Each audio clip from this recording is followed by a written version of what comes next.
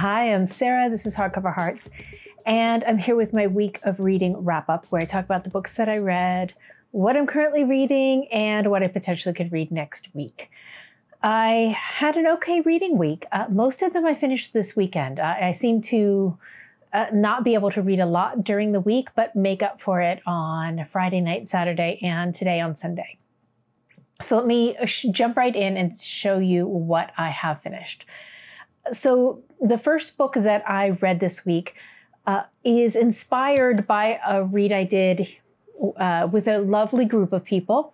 This is Tomb of Sand by Geetanjali Shree and translated by Daisy Rockwell. And this won the Booker International last year. It was through reading this book that I realized I am woefully ignorant about the partition. So the partition is the situation, is the event where India was broken up into two different countries for religious sects. And so Hindus were given India and Muslims were given Pakistan. And this happened in the 40s, I think late 40s. And it was a part of the British moving out of and leaving India, a country that they had colonized for many, many years.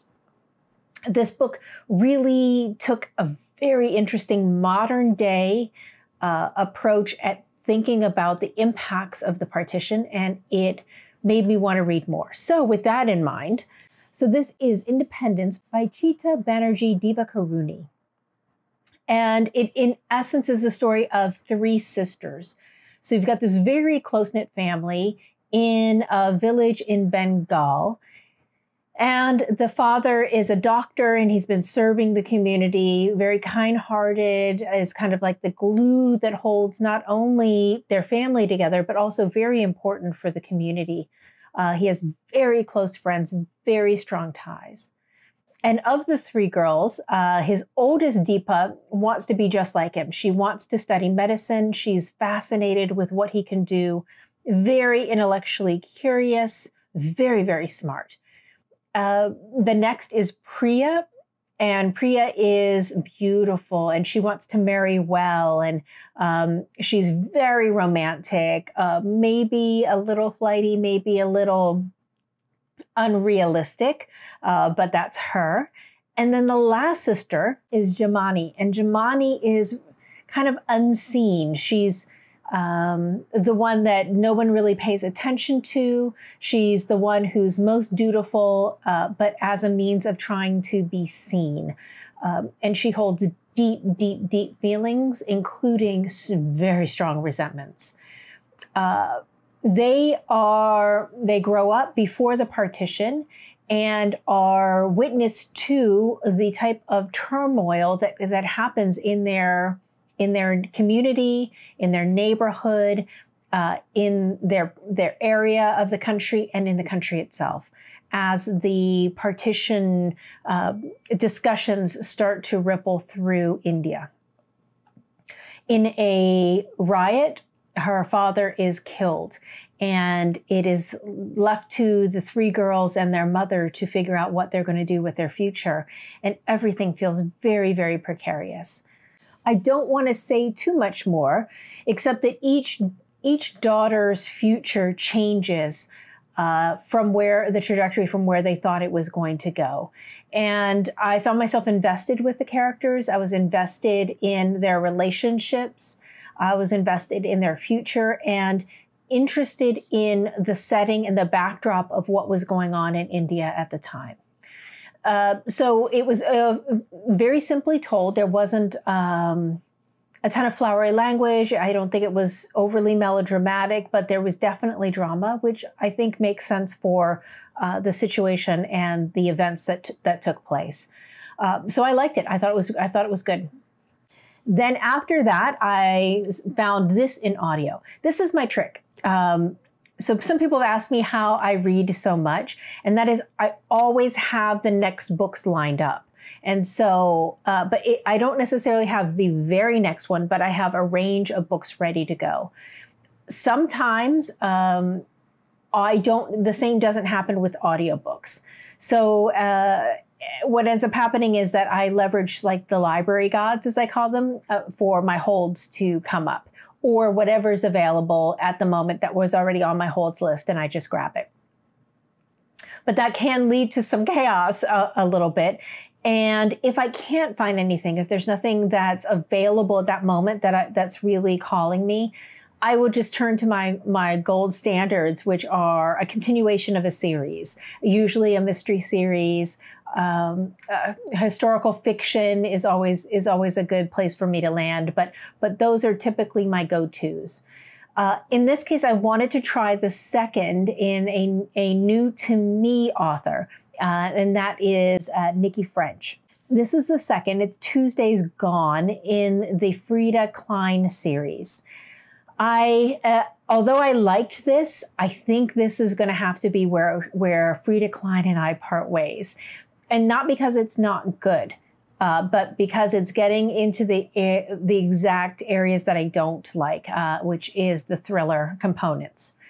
So the story is we've got Frida Klein, who is a psychotherapist, psychoanalyst who lives in London. And she is independent, very interesting woman. She's got very strong friendships, a strong sense of connection with some very important people in her life. But she also is very inquisitive and just wants to help people, wants to figure things out, even if it comes at her peril. She is called on to a case where a social worker went to check on a woman who was released back into society, and the woman had been having some mental challenges. She goes to visit her at the place that she's staying, and she hadn't been able to see her in a while because of backlog. And when she gets there, she realizes that something is very, very not right. And she's invited in. And when she goes into the salon or living room, she sees that there is a man who's been dead for a very, very long time propped up. And the woman doesn't seem to have a sense that that the man's dead. He's not talking to her. They're not carrying on a conversation. So she's completely beyond sanity at this stage. So Frida's called in to talk to the woman, to meet her, to provide an assessment for the police because she helped on a previous case.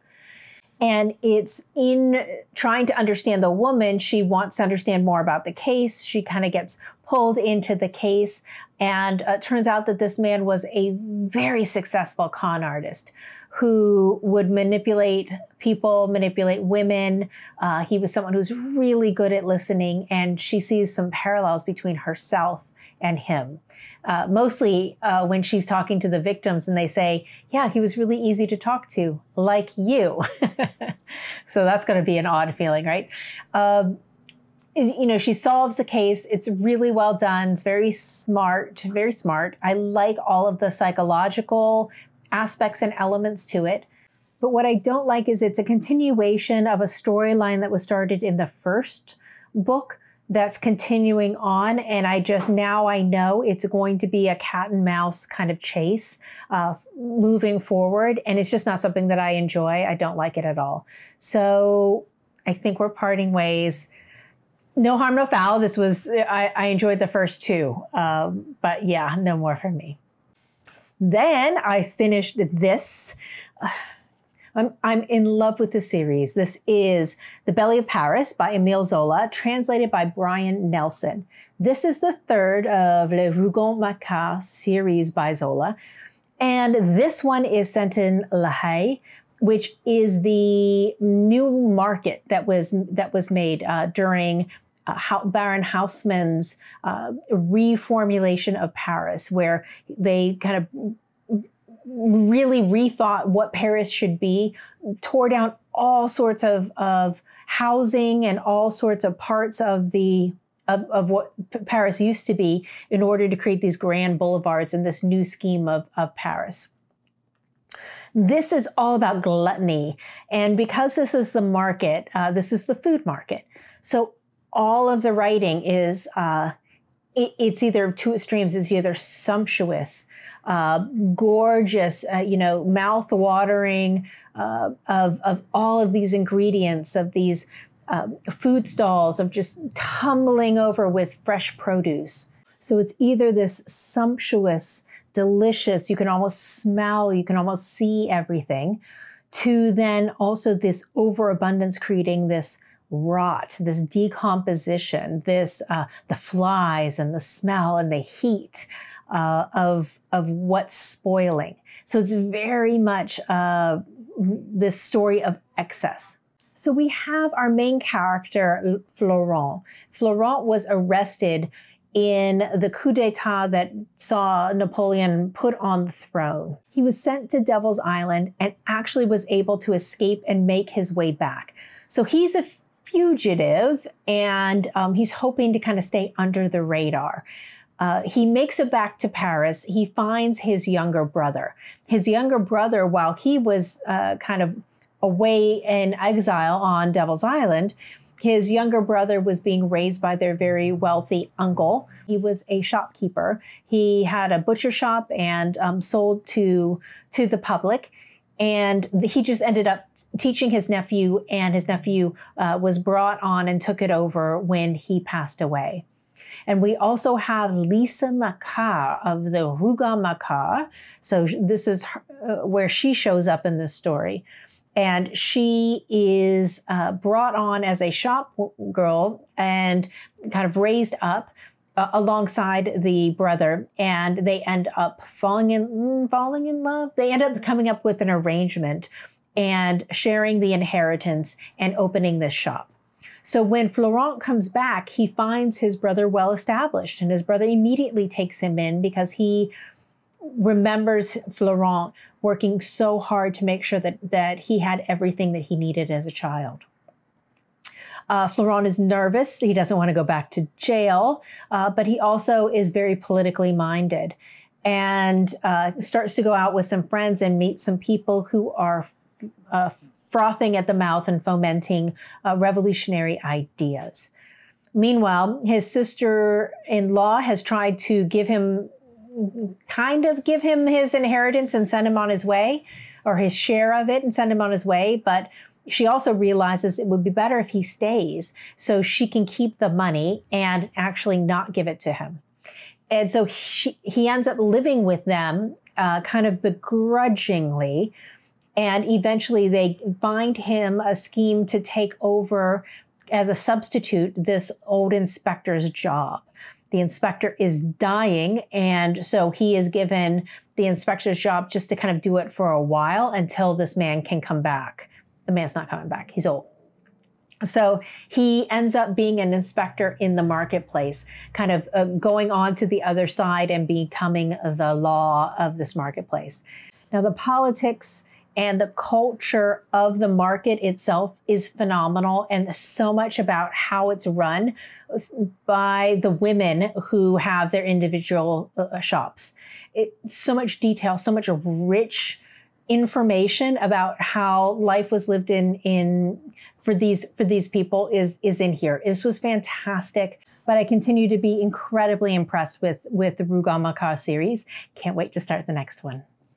Then the last book, we just did the check-in today. So when this goes up tomorrow, we will have all weighed in on the last of our novels for the Shirley Hazzard project. So I think I've made mention that I'm doing kind of author deep dives with a group of people as group read projects.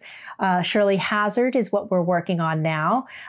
Coming up will be Helen DeWitt, and that information I'll put below. We're going to do that from August through October, reading her works.